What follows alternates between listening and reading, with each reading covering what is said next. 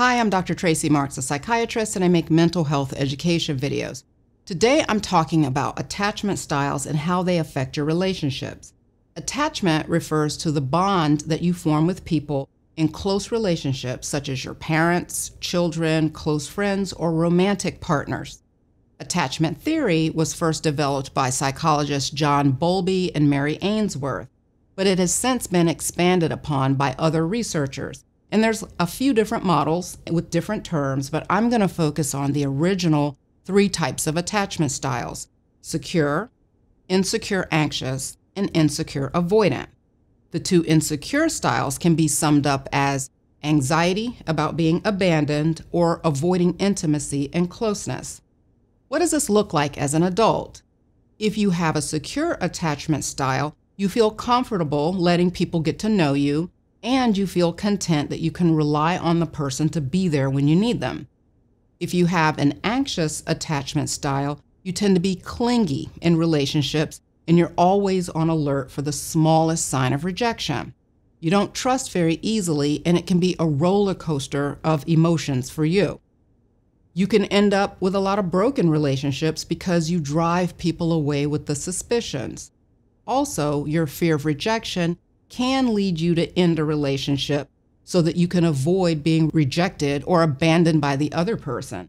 So you initiate the breakup. If you have an avoidant attachment style, you can appear aloof and distant in relationships. Essentially, you're not very reactive to things. If you feel threatened in a relationship, you may ignore the threat and rely on your own personal resources to get you through the crisis. It's like complete psychological independence. Your partner or friend can feel like, you don't need me. That's how it can look. Here's how these patterns develop. Attachment starts very early on between infant and caregiver and continues through the early years of childhood. During this period of development, you look to your caregiver for reassurance and safety. The things that build attachment are physical closeness, touch, reassuring facial expressions, and providing a base of safety. And you can see this in the infant stage when the baby coos and the caregiver responds with smiles and kisses. You can see this in the toddler stage when the baby explores a new environment by taking a few steps away from the parent and then comes back and grabs a leg to hold on to. Then the baby wanders a little further and looks back to make sure everything's okay at home base. The baby may even bring you a stick that they picked up from the floor. And this is all part of the process of gaining reassurance that the parent is still there at home base. And this back and forth behavior of exploring the world and coming back to safety is what establishes this bond. The child sees the caregiver as a safe base from which to explore the world and a safe haven to return to when feeling distressed. As you get older, your important attachment figures transition from parents to close friends and romantic partners. There are some parenting styles that can interfere with this process and create insecure attachments. Having a parent who is unresponsive and inattentive can cause you to be overly self-reliant, and this can result in the insecure-avoidant style. And this kind of unresponsiveness is more than being too busy cleaning the house to talk, or not wanting to play the same game for the 8th time. We're talking more at the level of neglect or being absent. And sometimes being a depressed parent can make you emotionally absent to the degree that it has this trickle-down effect of causing your child to have attachment problems. The insecure-anxious type can result from having parents who were harsh and critical. Unlike the insecure-avoidant, who may have felt invisible and ignored, the insecure-anxious person got too much negative attention that affected their view of themselves and others. Of course, early childhood trauma can create insecure attachments, but faulty parenting or trauma doesn't always have to be the cause. Sometimes people are hardwired to be more anxious or avoidant in the way that they relate to others. For example, in some of the attachment studies, the children who were identified as being insecure avoidant would explore their environment and seem to forget that the parent was there. They would start playing with toys, and if the parent left the room, they were unfazed. The children who were insecure anxious would cry when the parents left the room and couldn't be consoled when the parent returned. And then the securely attached children would cry when the parents left the room, but when the parent returned, they could be comforted and then return to exploring. And these children all had similar upbringings, and their behavior couldn't be linked to faulty parenting. You may notice that what I'm describing sounds like the personality disorders, and there is some overlap. The personality disorders cause problems in relationships, and some of the problems center around bonding and intimacy. The insecure anxious style can be seen in histrionic, avoidant, borderline, and dependent personalities. The insecure-avoidant style can be seen in schizoid, narcissistic, antisocial, and paranoid personalities.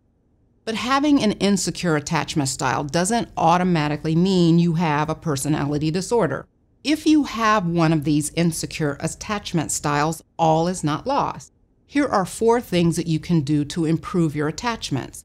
Number 1 is recognize your attachment style, and here's how you can do that. Take a look back at your significant relationships. A failed relationship doesn't mean that it was because you have an insecure attachment. All romantic relationships fail until they don't, and you become forever connected. Also, when looking back over your relationships, it's important to include close friendships as well. How secure did you feel in these relationships? How close did you feel to the person? How does not having contact with the person make you feel? It's natural to miss them, but do you become unglued? Or do you start doubting yourself or their loyalty if you haven't seen them in a while? Or do you feel like you don't really need to see them or talk to them? And remember, this is for people you consider important to you. The second thing that you can do is practice self-compassion. Researchers have shown that people with an adequate amount of self-compassion are more likely to compromise in relationships and balance their own needs against the needs of someone else's. In both the anxious and avoidant attachment styles, you over-prioritize your needs. With the clingy, anxious style, your needs drive you to constantly appraise whether your needs are being met by the other person. With the aloof, avoidant style, you're not very interested in how another person can meet your needs. So changing the way that you bond with other people starts with changing how you feel about yourself. Dr. Kristen Neff has done a lot of work in this area of self-compassion. She has several free resources on her website, selfcompassion.org, that let you measure your level of self-compassion. She also has some self-compassion exercises that you can do. But just to give you an idea of how self-compassion is measured, here are a few of the items on the assessment scale. When I fail at something important to me, I become consumed by feelings of inadequacy. I try to be understanding and patient toward those aspects of my personality that I don't like. When I'm feeling down, I tend to feel like most other people are probably happier than I am. When I fail at something that's important to me, I tend to feel alone in my failure. You can see the theme here. How hard are you on yourself when you fail at something, get upset about something, or something doesn't go your way? It stands to reason that if you're harsh and critical of yourself and your faults, it would be hard to feel that you deserve closeness.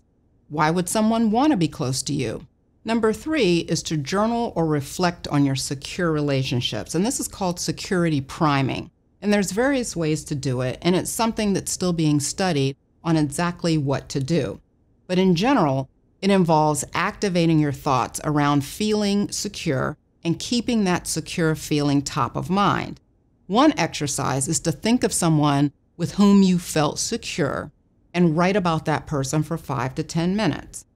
Another exercise is to write a sentence using each of the following 4 security words in their own sentence: love, embrace, respect, and snuggle.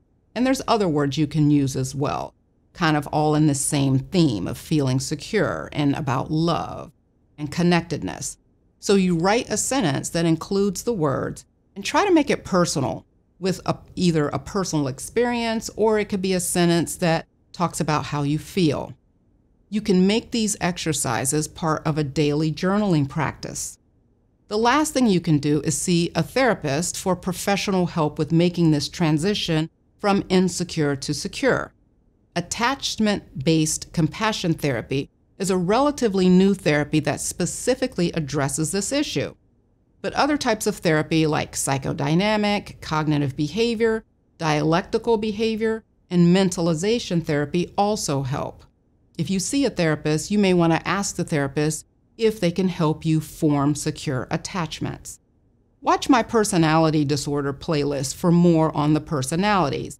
In this video, I talk about a different way to conceptualize the personality disorders. Thanks for watching. See you next time.